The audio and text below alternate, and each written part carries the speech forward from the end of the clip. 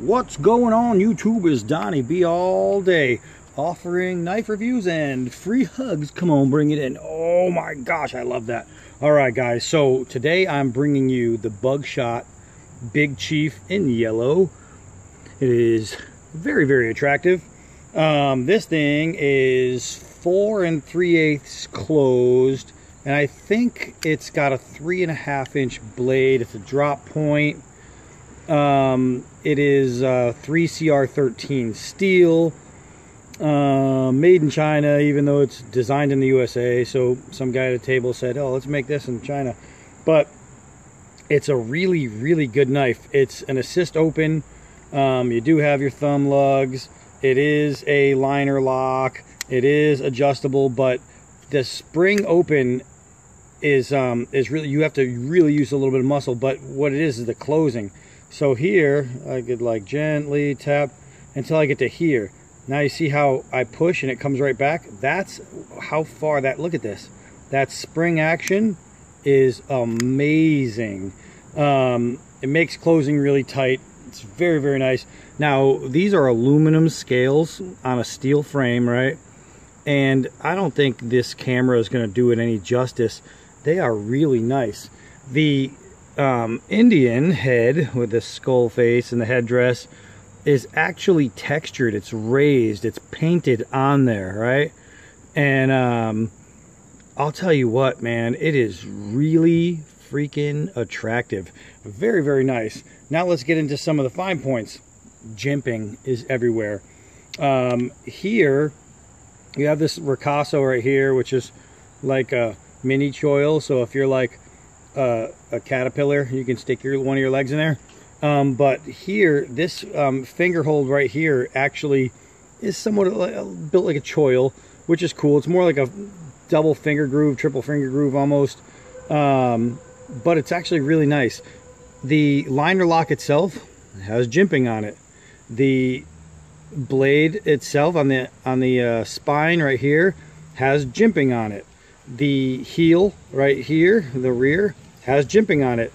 A separated lanyard hole, which is nice. So you have 3 points of jimping. You have a liner lock. You have aluminum scales. They're light. You have a painted design. You have a beautiful fat drop point blade. I mean, it's pretty fat. And all for a very, very good price. These things retail for about 35 bucks, and you can get them through like Cutlery Corner, I believe it is. I think you can get this for like $13 to $14, and it is a nice little freaking knife. The scales are almost metallic. Man, really cool. I think I just lost my voice. So let's see how sharp it is. Oh, I can literally feel it pulling hair. Oh, let me see. I'm pretty sure you can see those.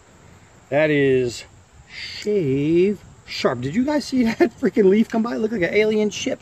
Man, this is gonna be a new kind of video right here. Aliens in the Midway.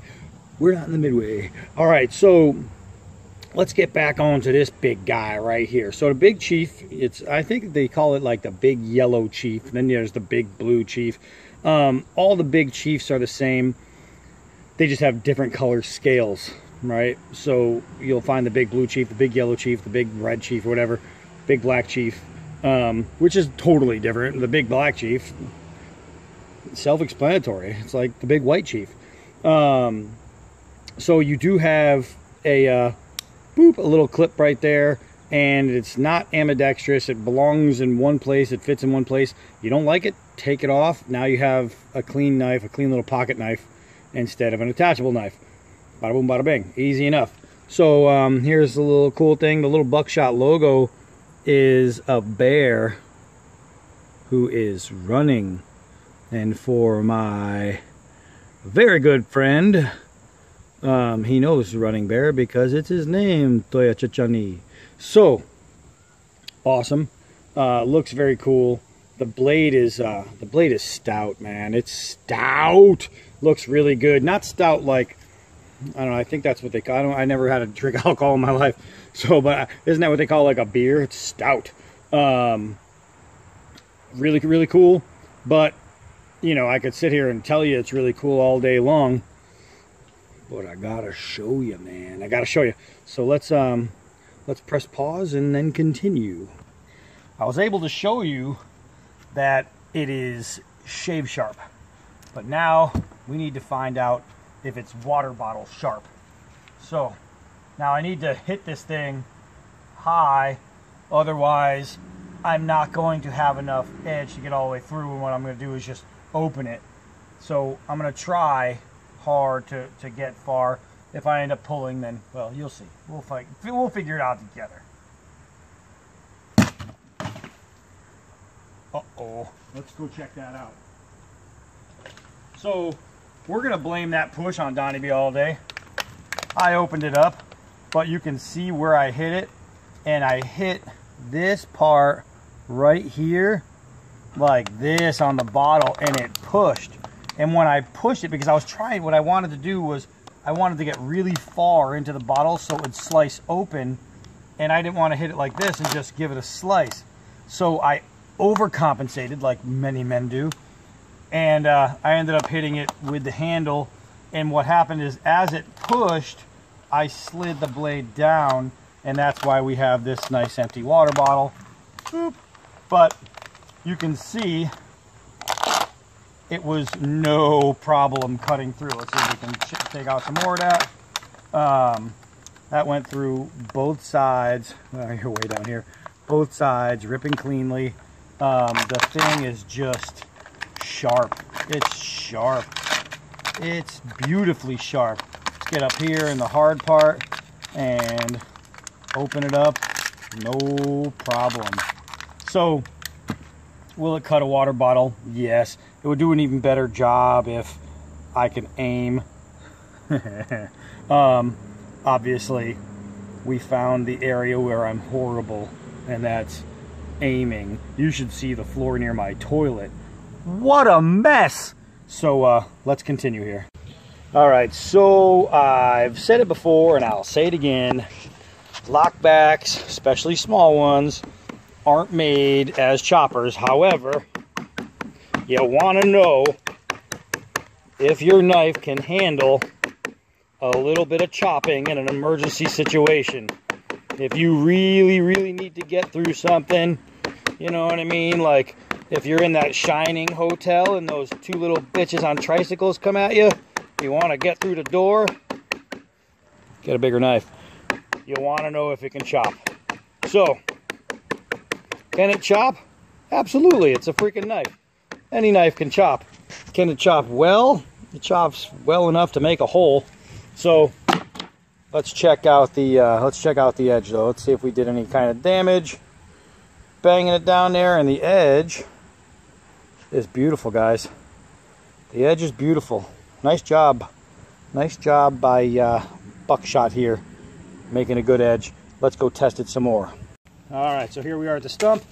I figure maybe we'll do some drop tests first, and see how the balance goes, and then we'll give it a couple of little throws, and we'll see how scale tightness works. So first things first. Now this is kind of heavy to the rear, but man, did that drop nice and straight. That was pretty good. Let's try that one more time.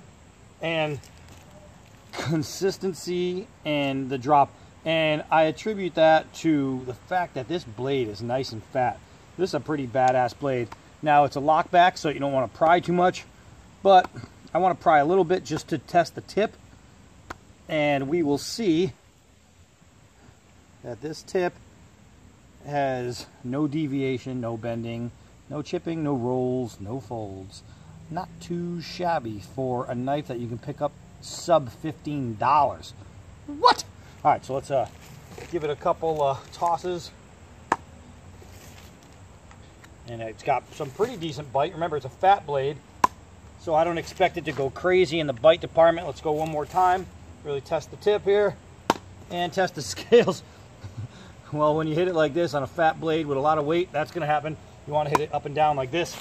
So, all right, that was in there pretty good. Any tip damage? None at all. Any loosening? None at all. So far, so good. So let's take some nice thick vacuum cleaner hose right here. And let's open it up. So that was pretty simple. Wow, I tried opening just one half. It actually went through two. That did a little better than I thought. So remember, this is a pocket knife. Look at this, guys. Look at this. That is so simple. Holy moly. It's a pocket knife, so you think what you're going to use this for is pocket knife type tasks. You know, simple cutting, things like that. And worst case scenario, self-defense, which this thing will definitely work. Nice fat blade, in, turn, pull. Holy crap, that's going to do some damage. As far as its abilities, it is taking care of this this hose. I mean, like the hose is a joke. I'm going to go the long way here, and I'm telling you, it slices through so freaking easily. Does it change the edge geometry? Does it do? Oh man, it's really, really nice. Guys, I can't get over the fact that I paid less than 15 freaking dollars for this. So let's see. Let's take a nice stick here, and you know, we'll do the pocket knife special. Knock off some bark and shave some wood. Man, this wood is hard, hard, hard. So I like the fact that this wood is hard because it's really showing off that this blade can go through just about anything right here. As far as wood, this is hard wood. So if you need to make spikes for a trap, boom. If you need to make a bow, boom. How do we know? Because we can notch with it. And if you need to set a bowstring up, you need a notch. And this just made quick work of that little notch, right? So here's that notch. Now if we want to make a Lincoln log notch, aka the square notch, we just do it twice. So we're going to open that up and then just cut out the gap. So y'all know, if you're building fires, you're building structures, you need to have a good square knot, especially if you have just a bunch of these skinny little things and you need to make a overnight shelter that you don't want rolling away or blowing away. Those square notches are crazy important. I'll tell you what, so far I'm digging it. Don't worry, Donnie beat it all day, didn't just get shot. Alright, so well, maybe, let me check. Alright, so let's see if we can use this. Holy snap! So check this out, guys. Not only did I baton through this, I'm talking immaculate and clean. My last strike on the baton as it separated left the knife stuck in the wood. You've got to be shitting me. So I call that a success. I mean, that's clean as clean can be. Let's check this edge, see if there's any warping, see if there's any edge damage. None at all.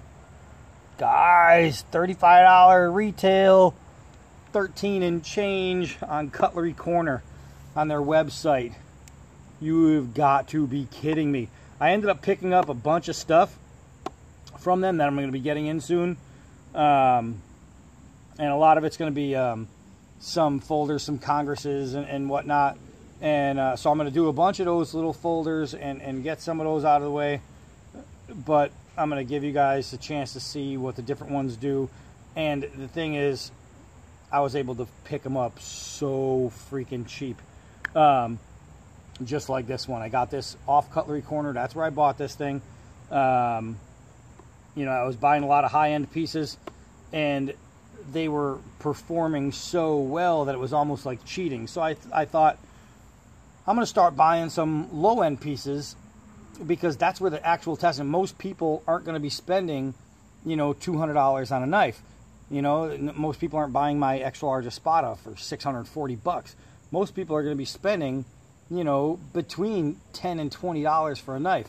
So I want you guys to know that if you're out there just getting a little knife at your local, you know, hardware store or your Army Navy store, and you see those knives out there for 10 bucks, 20 bucks, and you think, man, that's so cheap, I wonder if it's going to break the first time I use it. Or I want to show you some of those kind of knives like the frost cutlery knives and the whitetail cutlery knives and the chip away knives, things like that, things like this, that you can buy these knives at a lower price and get a higher value in action. You know what I mean? What they're going to do for you. So, you know, these things are just good. Let's see. Yeah, that's pretty. I don't usually do this style. You guys know, if you watch my videos, I like to pull toward me. But, I mean, you get it. You get it. I'm going to do it my way. I'm going to do it my way because I like it better. You know, everybody has a preference. I like to make nice tight curls, and I like to do it easily. So doing it my way, did I get you in there? That's the way I personally do it. Just comfort. If you guys like to feather stick like this, feather stick like that, I just have more control like that. So far, so great. This little guy right here is doing the job.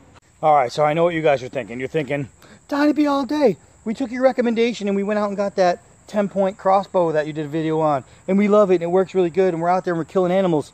But I forgot to bring my awesome skinning knife. All I had was that stupid knife you recommended for less than $15.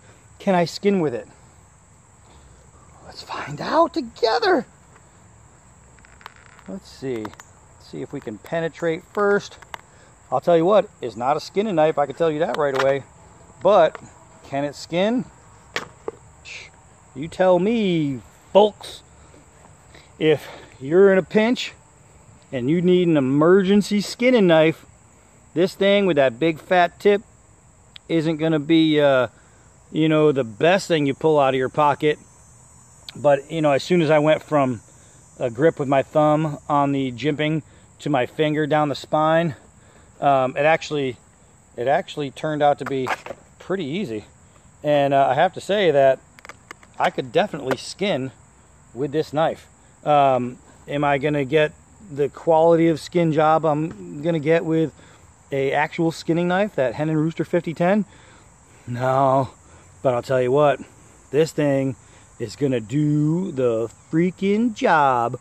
Oh yeah, what do you have to say, Chief? I want to sharp ya. I know, that's some crazy stuff right there. He said you can skin. I love you, Chief. All right, so lastly, I want to do a throw. The problem is I'm finding the weight to be really far behind that freaking lug. So I'm having a ton of doubts in this thing's ability to fly straight, and it's kind of making me rethink it. However, I'm down to be all day. So let's see if we can't get it turning here. That one failed. I stabbed myself on a stick. All right, so let's try that again. Ow! That went in there really nice too. That went in there really nice. So the first time I threw it, I hit the blade, but I actually hit the spine. So if it was going to loosen, it was going to loosen there. And while it's not 100% crazy tight, that could just be the tensioner right here. Let's see, let's make sure. Let's see it all working. It still opens. It still closes. It's still a knife. So I'll tell you what, it's not made for throwing. That's for sure. But that doesn't mean I'm not going to be able to throw it. So I mean, it held. It held. I'm kind of blown away because I didn't think so. Now, over here, I found there was a stick right here. See this thing? That is sharp. I didn't see that behind the leaves. I went to grab the knife. Here I am working with knives all this time. I rarely ever cut myself. I go down to grab the knife, I get myself on a stick. Imagine that. And here we have it. Man, I'll tell you what, I had some fun with this little knife today. This is the Buckshot Big Chief. It's obviously the yellow Big Chief. And I have to say that as a knife, it performs like a knife. I'm pretty excited about this thing, man. You know, I've had it now for a couple months. I carried it maybe twice. Didn't really use it for anything special. So today was, you know, kind of like popping its little knife cherry there. And I have to say that it performed pretty well. I'm impressed with the Big Chief. It feels really, really good in the hand. The blade is just like a big fat leaf, you know, just sticking out there. It's sharp, it's strong, it gets the job done. I mean, I batoned with this thing, I cut through rubber with this thing, I shaved with this thing, I threw this damn thing, even skinned with it. The knife is handling everything I put at it. It's still sharp, it's still straight, it's still strong, and it's still under $15 freaking dollars. Guys, I'm telling you, if you want a decent pocket knife, not a great pocket knife, you know what I mean? If you want to spend the $120 or whatever, go get that. Go get the SE Avispa, and you will have a great pocket knife. But if you want a really good, a decent pocket knife that you're not spending hardly any money on, go get yourself the Buckshot. That thing is worthy of being in your pocket, besides being attractive. And I'm not usually one that goes for those decorative looking knives. Like, this is pretty much what I carry. Between that and a couple of my cases, my Sodbuster, my Tribal Lock, they're not very decorative. They're just good knives. And that's what I like. It's just, I just want a good knife. And this Big Chief right here is a pretty good knife. I like it. So, I don't know, you seen what I saw? We all did it together. So go ahead and get up on the old interweb there and type yourself in Buckshot Big Chief. See what pops up, and go ahead and grab yourself one of these things, because it is definitely worth the money while it's at this price. I don't know how long it's going to be there, but it's definitely worth having at this price. Definitely worth having at this price. I am Donnie B all day. Until next knife.